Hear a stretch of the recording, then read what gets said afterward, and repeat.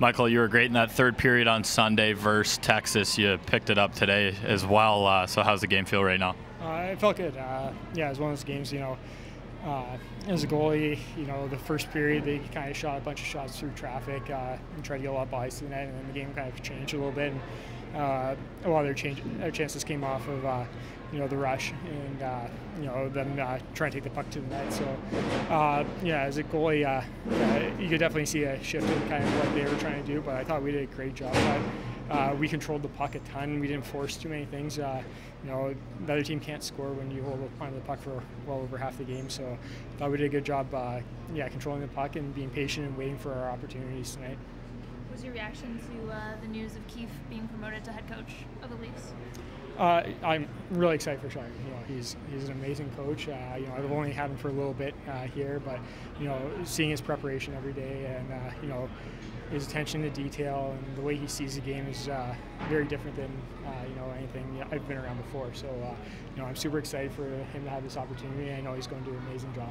Having played at both this level and with the Leafs, how would you compare the ways that Coach Keefe and Coach Babcock approach the game? Like I said, it's hard to say because I've only had a small sample size with both guys. So, but I think that the way Sheldon's coaching here, I'm positive it's going to translate to success up in the NHL level.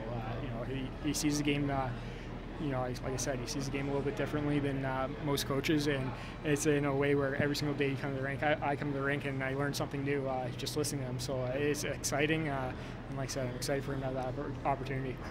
Mentally for you, what has this season been like being up with the Leafs and now being back here?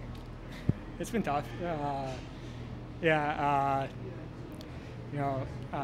one of those things where, like I said before, take it one day at a time and you just keep moving forward. So, that's all I'm trying to do right now. I'm here. I'm trying to help the team win.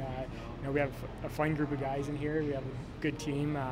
So, it's fun being down here. It's not like, a lot of situations with other teams, where there's you have to change cities and stuff when you get sent down. So that's definitely been a positive, being able to stay in the same spot and being comfortable with, the coaches, the training staff, and everyone here. So, it's been difficult, but, I'm just trying to keep moving forward. I know it's a small sample size, but what was Babcock like? I'm not asking you to spit on a grave here. Just like, what was he? How did he treat you? How did he treat others? He was always great to me and my family. So I don't have anything bad to say about him. You never wish anyone to get fired. If you do, I think he has some bigger problems than that. So it's one of those things where it's unfortunate for him, but like I said, Sheldon's done so much for the organization here, and I'm excited for him to have an opportunity.